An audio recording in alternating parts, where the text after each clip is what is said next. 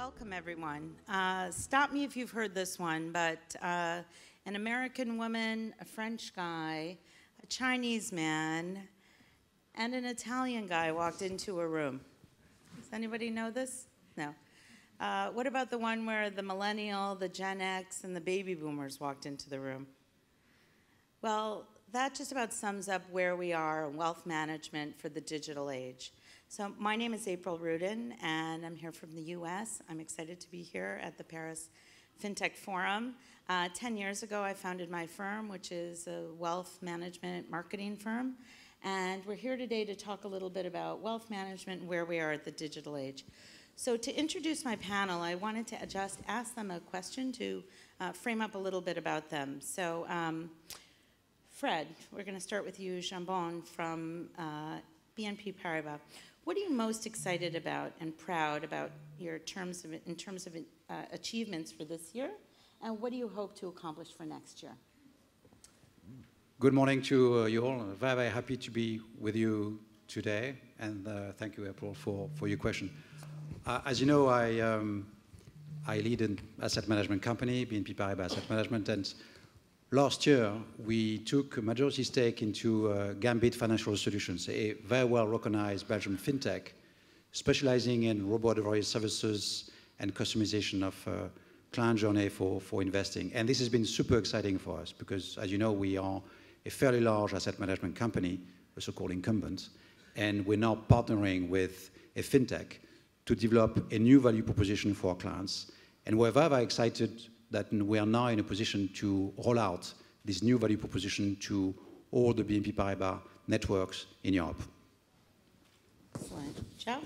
Hi, everyone. I'm Chao Zhu. Apparently, I'm from China, so I'm going to try to bring some new things on the table.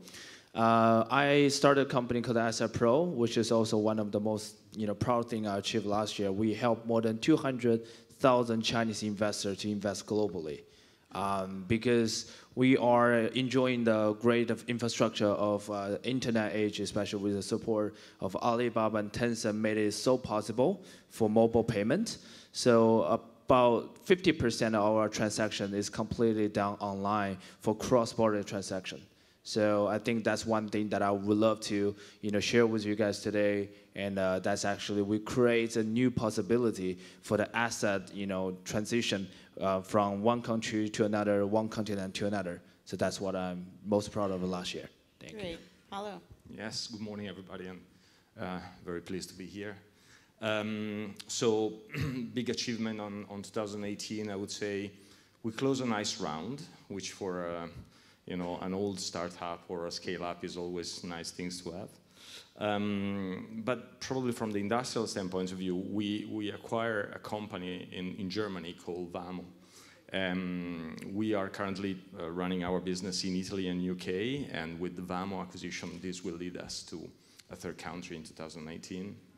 And also an interesting signal that there's, I would say, starting some idea, I wouldn't say, trend of consolidation, but at least some larger players are emerging in Europe. Which they are defining a bit the landscape of the digital wealth management. So, interesting year. Okay, great. Thank you, everyone. So let's dig right in, Fred. Just to level set everything here, what are some of the different models that you've seen for robo-advisory, and how do you see this evolving? Well, it's true that it might look a bit like a complex or complicated space. And I'm sure you guys have heard a lot of things about robo-advisory in the course of yesterday and probably today. To simplify, I think we can say there are schematically three types of business model or type of services in robo-advisory. The first one is pure B2C. This is what I guess Paolo and his firm are doing, where basically the whole process is fully automated, including relationship with the clients. The second one is basically where the end clients has access to a automated portfolio construction systems and access to funds, but is augmented by a human financial advisor. And the last one is B2B, where basically the client doesn't have access to the robo-advisory services, only the advisor has so, and the advisor using this toolkit to help the clients making the right choices. Those models are, of course, moving and evolving. What is fair to say is that in the US, large incumbents like Schwab and a few others have seriously invested into the so-called augmented model. And at the beginning, they were kind of cannibalizing their own client franchise. Now they're getting new clients and adding assets at a pace which is far faster, a lot faster than the one of their other peers. The second thing to say is that the pure B2C model is also morphing, and there are a lot of B2C independent companies who are now thinking about adding up B2B services to their pure B2C model. Two other things. Portfolio constructions has been fundamentally transformed by tech and by the progress of robo-advisory. Robo-advisory, for most of them, use sophisticated elements of their platform to guess fairly well risk aversion, preference, choices, and objective of their clients in order to tailor-made, very customized portfolios, almost down to the level of individual clients. And this is set to continue and will probably transform the way portfolios are constructed. The last thing to say is that most robo-advisory services and companies are actually adding new services to the platform. For most of them, this is about better targeting, helping the advisor in his marketing effort, but also for many of them, it is about adding new services. And we've seen some of them morphing into pure retail platform. I guess we all heard about the Goldman Sachs, Marcus, Nutmeg initiative. Some of the one will also transform into kind of training execution type of platform. So the space is moving very fast. The three types of services, they're evolving fast. They are transforming the portfolio constructions. And I guess this is going to continue probably one of the most interesting space to watch over the course of the next few years. Well, I think so. So Paulo, from your standpoint, independent robo-advisor, incumbent, what does the landscape sort of look like from your point of view? Yeah, so, well, first of all, I very much agree with the description. Our experience has been moving. Well, we start to be, you know, in this game for now a few years, and it took us very little to understand, at least from our perspective, that the hybrid solution was the one that we wanted to pursue, right? We started with a pure digital proposition, and we understood that it's still in very short time that this is a place in which it's the client that requires different type of interaction, and you can leave them the choice, right? Whether to go completely digital or to have someone on the back, which is going to be, you know, a dedicated customer service, a proper professional that could help them in building this one. And I would also add this B2C versus B2B, very much true. Probably in US, we have seen these things in a more clear way, whether taking one road or the other. Europe has been a bit more, I would say, blurred. It is true that now there are more and more opportunity in order to build partnership at European level, which will probably generate opportunity, right, in the robo space for building and basically to test what has always been a bit of the big question, which is, you know, robo has technology and new products. Incumbent has a lot of clients that are potentially, I wouldn't say underserved, but not properly served for certain type of solution. You know, why don't we try to put the things together, right? And this is an interesting, has always been difficult, but it seems that there are a few things that are opening in the market now. If I may, yes. like to react on the so-called incumbent. I think it's fair to say what we've seen ourselves being an incumbent is that you know, relationship matters, and this immense wealth of relationships some of the wealth managers have developed with individuals and families, the reassuring aspect of the brand, the fact that they know their clients very, very well, has been a very differentiating factor in the way we can roll out new services and digitalized services. So I would totally agree with Paolo in the sense that there's room for both, and there's room for intense cooperations and partnership between the fintech and the so-called incumbents at digitalizing more the services we give to clients. I think it's clear now that clients are really at the center of things, and that's what's really changed. So that the one-size-fits-all model doesn't really work anymore, and people want the freedom of choice for whatever the model is, and to sort of cobble together what they want.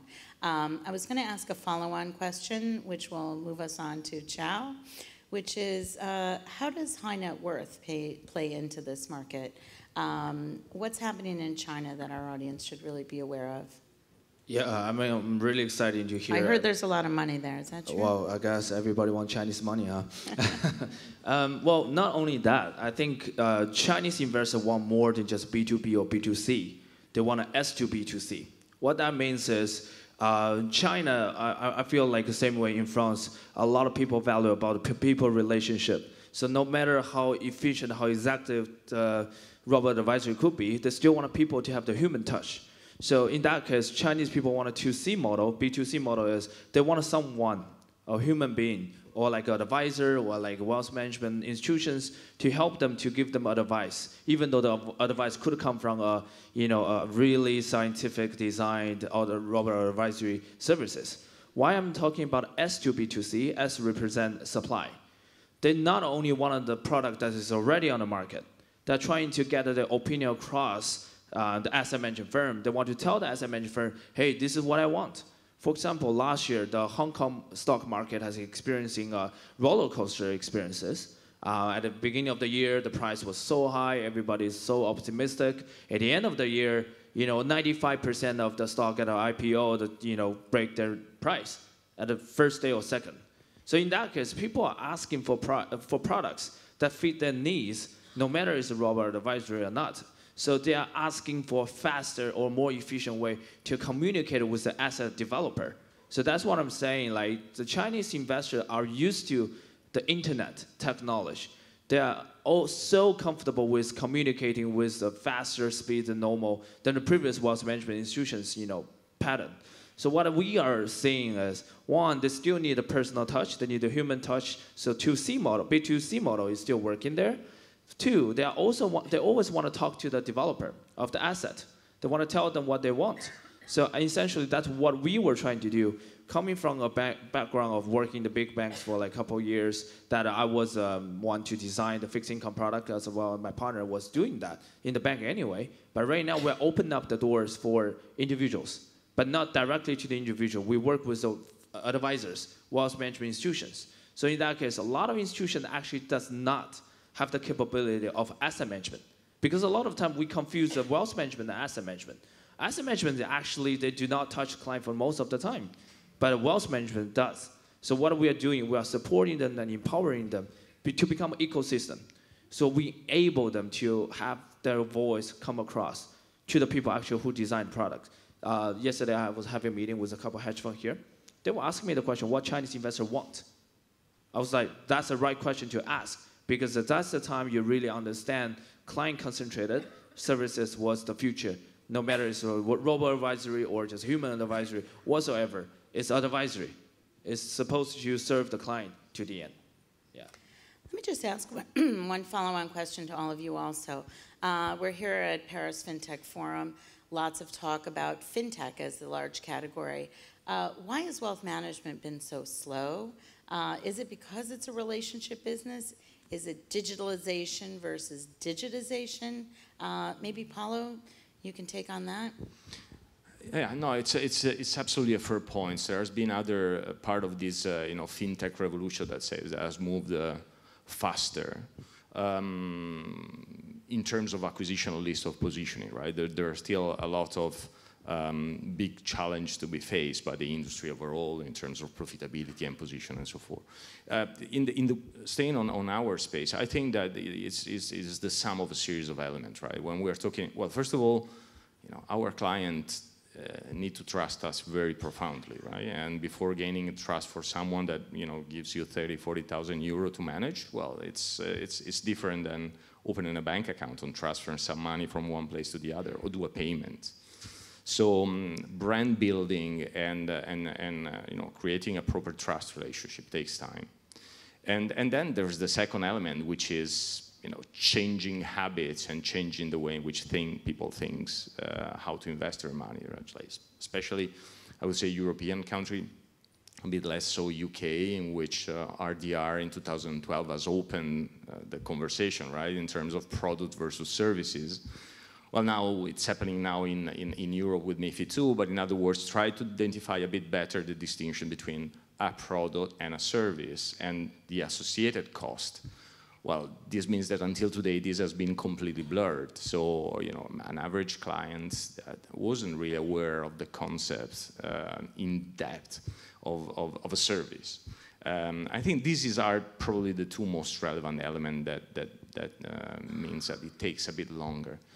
On the other side, just briefly, I think that this is sort of inevitable, right? Between regulation on one side and the type of, you know, new way in which people want to interact with services. I'm not thinking about purely financial services. I'm thinking about a lot of different things, right? If you're able to subscribe a Netflix monthly, you know, subscription, you know, in order to see whatever you like, why shouldn't I be in a position to have everyday information about my money, right? This is kind of, I think, the things that will become more and more evident. Yeah, no, I think Fred? I quite like to echo that. First of all, it's true that when you look at M&A activities, first half of last year, I think the amount of M&A activities in financial business services has been 3 times or 4 times the one dedicated to wealth and asset management. So it's true that for the time being, it doesn't seem to be a super interesting space to be. In fact, I would totally echo what Paolo says, that the combination of you know, regulatory pressure, a bit of cost pressure also, but also this idea that, you know, most customer wants to express their own choice, their own preferences. They don't want to be imposed a certain portfolio, or so-called model portfolio, like it is the same for everybody. They don't want to be, not only they want to choose their own risk profile, but they want to choose their own objectives, but also they want to choose their own preferences. Some of them would rather invest into ESG products, some of them want to prefer to index in other type of products. And the more these millenniums, these new type of clients become the wealthy ones, the more there will be opportunities in tech, in wealth management and asset management. So, as I said before, I think this is about to start. Yeah, Zhao? Yeah, I think in China, what we have seen is some of the things has already been done. So I can't say it's slow. But there's one thing that I always think about. Is there any part of the wealth management will not be able to be replaced by machine? Or are we really going to replace all of what people was doing in the process? Because depends on the generation. I was born in the 1980s, but if you are asking someone who were born in the 2000s, millennial, so after 10 years, they'll become the major group of investment, they will have different behavior pattern as we do, rather than say as my parents' generation do. So what happened is, I believe this process has been taken place, and it was not slow. It's just like some part of it, we just could not replace it. And for some part of it, especially in China, like what we are seeing right now, people's behavior are tracked online for a lot of places already. So for a lot of lending, for a lot of like behavior, like online, you already be able to robotize that. And we have already done that. But one thing that I think will not be changed or be replaced at least in the next 10 years is a human touch, like for those high-end clients. Especially if you come to a private banking level of investment, you probably still need someone to sit beside you and talk to you. And, but if you are talking about a small amount of investment, it's already online. It's already automatically done. A lot of things are done by the machine. So that's what I feel. And that's also regarding one thing that I find really interesting these few days. I was walking downstairs. The regulation and the infrastructure are playing an important role. If people are so used to mobile payment, they're way easier to accept the robo-advisory. If the regulator is more advanced or in a way more aggressive in terms of allowing new technology to get into the financial world, I will see that going on faster. That's what happened to Hong Kong. Hong Kong's SFC has been giving a lot of room for the companies to actually operate, which boosted the whole environment of the robo-advisor as well as I would say the wealth management at a digital era. Well, I think what we've seen, especially in the U.S. too, is a shift away from just portfolio management into holistic financial planning. So when you think about robo-advice, that's really just a part of investment management rather than the whole holistic planning. So there's certainly a lot of different areas and room in there to follow on. I don't know what you each, Paulo, you want to maybe weigh in on that? No, it's true, and I'm convinced we're really at the beginning, right? Yeah. in all fairness, this has been also slow in terms of development. I think there's plenty of space to grow in terms of the type of solution that data analysis and elaboration and IE could generate in this space. Until today, honestly, I'm one of the most guilty of the case, but there has not been such amazing development in terms of elaboration of new solution in order to make things more sophisticated, right? Push boundaries a bit higher in terms of fulfilling clients' need. It's still pretty much defined space that is the sum of a series of elements, which are, you take all the managing a bit of the wealth and the pension and another couple of things. But of course, when you start thinking about a more holistic, there's definitely way more, right? And this is why I do believe there's still a lot of space for the human touch of the case and certain level of service specifically dedicated to a certain type of clients. But I also do believe that there are plenty of things to be done in the tech space. Yeah. Yeah, I'll echo that. I'll add that one of the great benefits of tech in general and fintech in particular is this phenomenal ability to define, analyze, and sometimes predict the behavior of people in order to adapt solutions almost down to the level of the individual and personalize completely the investment solutions, both in terms of return, but also in terms of preference, in terms of time horizon, in terms of any kind of choice the end client is going to want to make. And as we said before, the technology is not going to be the constraints. The constraint is going to be more the business model and ultimately the client's choice. And I think fintech in general and this transformation happening in wealth and asset management as we speak is also a great opportunity to achieve what some call mass customization, which is that not everybody is going to have the same portfolios, not everybody is going to have the same solutions, and everybody is going to feel that the solution they get is one of their own. And technology will enable that. And I think this is probably one of the biggest opportunity we've seen in that space, which is to customize at the level of the individual, something which up until now has been very much standardized. Yeah, no, just as a brief note on this one, because there are some complexity when you're managing wealth and expectation from clients. And one of the elements that, at least this is how I perceive it, is that emotional in the wealth management space is not exactly the right things you want to have when you're passing a message, for instance, right? So there's plenty of service which are online delivered. They are highly playing on emotional set. Well, when you're talking about managing wealth for the long period, emotions, yes, are important, but you can play emotional in the way in which people decide.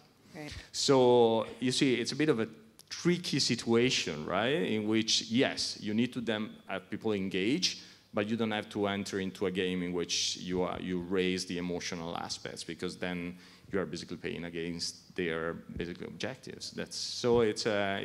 This is one of the reasons why it's not so obvious, right, to define a new model. Yeah. Chow, you want to weigh in into this? Yeah, well, I just want to add one point because I really agree with both of that. And I think maybe in the future, who actually change the game might not necessarily be a financial institution.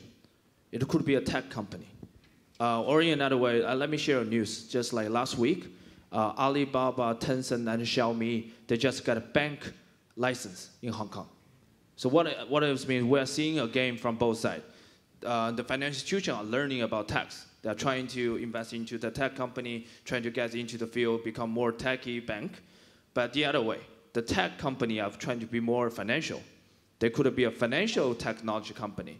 So in that sense, I feel like this is like a race, which I think is great for this environment, because at the end, the beneficiary will be the customer. Exactly. Who are actually using this, because we are so used to mobile payment and share economy these days, just because in the past 10 years we have done that. So in that case, I believe there were a lot of problems to be solved, but I hope that's what be a thing that we can embrace. That in the future, I think people get used to it. People are not even talking about it because that's a part of their life. So I think in the future, that's what we are trying to do, is we're trying to solve those problems cannot be solved by the tech itself, and of trying to find a balance. I think the balance is really important, but the balance different from market to market. Each market has different flavor of what they want in terms of like investment style. Yeah. So Fred is the last word. What comes next? Well, I hope we're giving you this idea that this is about to become a very, very exciting place to be. At BNP Paribas, we, as you know, we have this idea that partnering with Fintech in wealth management, another aspect of what we do is key to our success, and we're going to have to continue to do this and be good at it. I think in tech and wealth management, the combination of new technology, new regulations, specificities of countries, the arrival of millennium with a very, very clear preference for individual choice will make this space pretty exciting and ripe for new developments. We have this idea that there's going to be plenty of space for new fintech to develop services which either going to help companies like Paolo or Chao or companies like mine at adding new quality services for benefiting clients. So the conclusion is that this is just the beginning, tech and wealth management, and we are very, very convinced that activities will increase and the quality of the service we give to our clients will be fundamentally transformed. Okay, great. A big round of applause for our panel here then. Thank you. Thank you.